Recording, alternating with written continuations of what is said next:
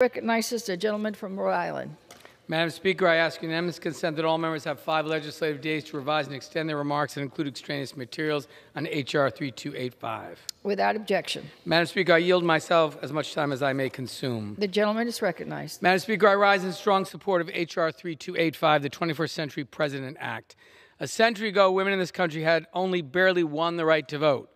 Today, we have the first female vice president, a female Speaker of the House, and record numbers of women running for federal office.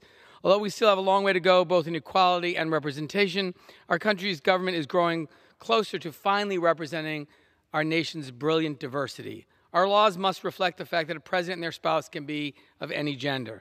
That concept may have seemed impossible a few decades ago, but today it is thankfully a true and real possibility.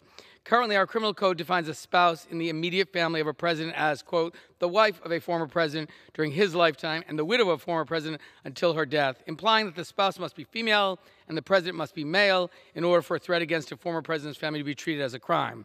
This completely disregards the fact that a president may be female and the president's spouse may not be. This does not reflect the progress we've made in this country.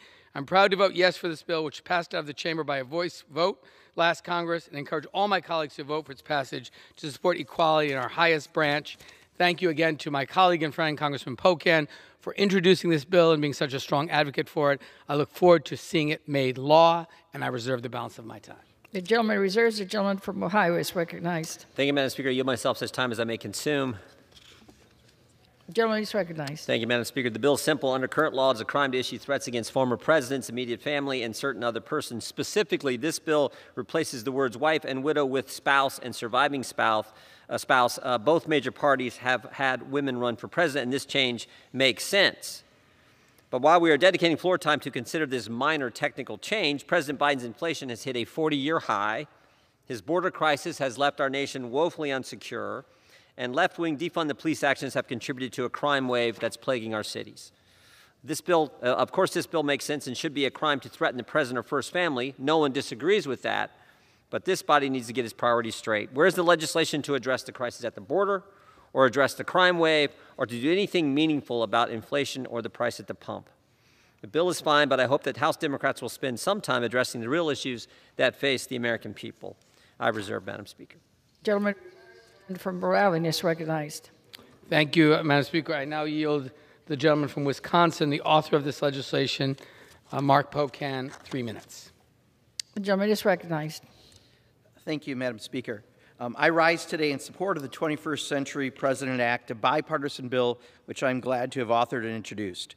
Federal law hasn't caught up to where progress in this country is, specifically when it comes to who a future president can be.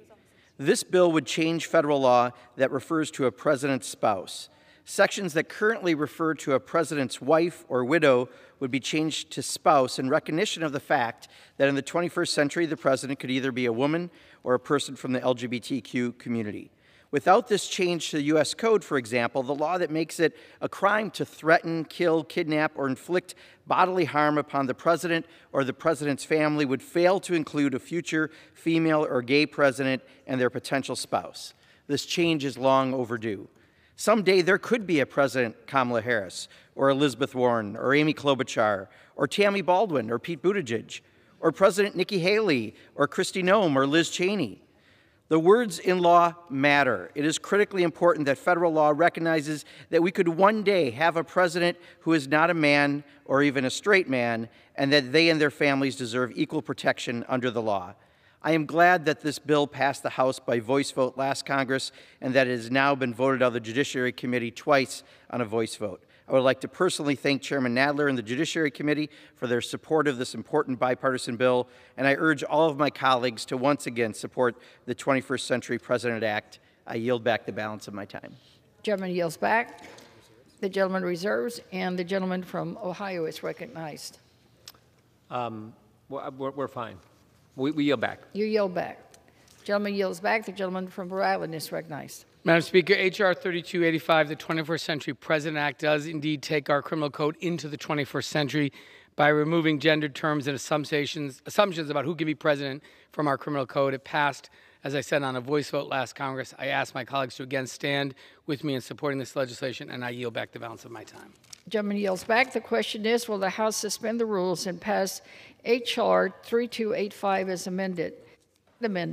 Those in favor say aye. Those opposed say no. In the opinion of the chair, two-thirds being in the affirmative, the rules are suspended. The bill is passed, and without objection, the motion to reconsider is laid on the table. For what purpose does the gentleman from Rhode Island seek recognition? Madam Speaker, I move to suspend the rules and pass H.R. 6538, the active shooter alert of 2022, as amended. The clerk will report the title of the bill. Union Calendar number